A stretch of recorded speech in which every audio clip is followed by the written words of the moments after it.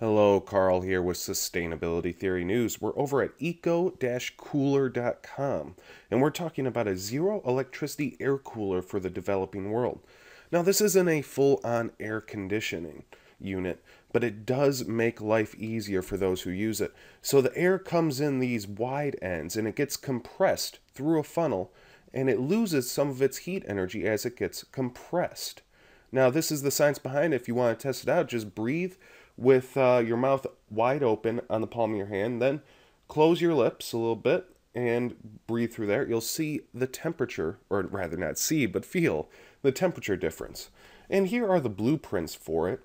Now you can see here it has precise measurements. And the key is, I guess the hardest part, will be cutting the little holes in which you insert the bottles. Let's zoom in a little bit here. Because the bottles are being held in place with the cap and the lid of the bottle, with the X-Acto knife just cutting off the top part of the lid. So you have to get that measurement precise in step 3. But other than that, I mean, these materials are going to be readily available throughout many developing world countries.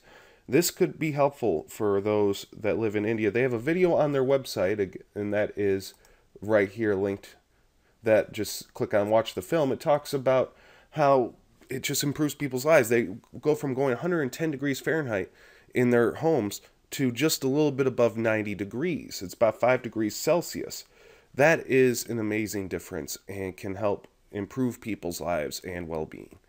Well, you can read more about it in the link in the description, and of course the blueprints are linked there as well. And if you'd like to see more news headlines like this, subscribe to my channel. Have a great day.